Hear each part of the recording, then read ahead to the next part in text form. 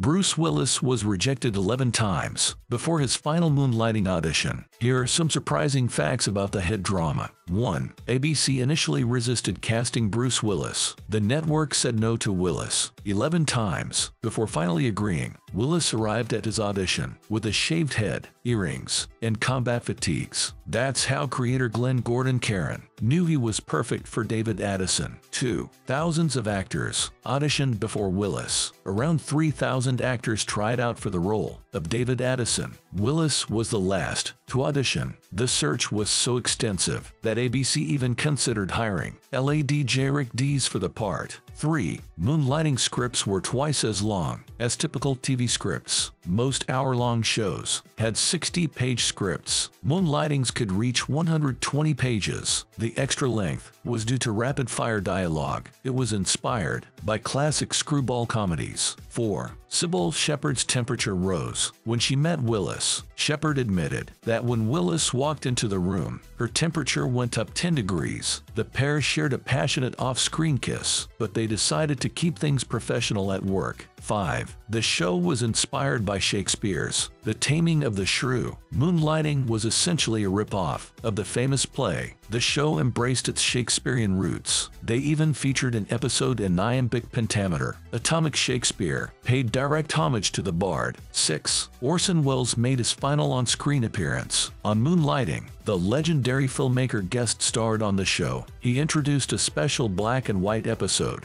Welles passed away just 1 week after filming. 7. Billy Joel wrote a song specifically for the show. The musician wrote Big Man on Mulberry Street for Moonlighting. The song inspired a 9-minute dance sequence. 8. The show was one of the most expensive on television. Each episode cost an average of $1.6 million. This was nearly double the cost of typical hour-long shows. One episode even reached $2 million. 9. Shepherd's pregnancy and Willis's injury complicated filming. During one pivotal episode, the stars couldn't be on set together. This scene was shot using doubles. 10. ABC made a fortune from the show, despite high production costs. Moonlighting was profitable. ABC owned the show outright. This allowed them to reap all benefits. At its peak, it was the 9th most watched show in the US.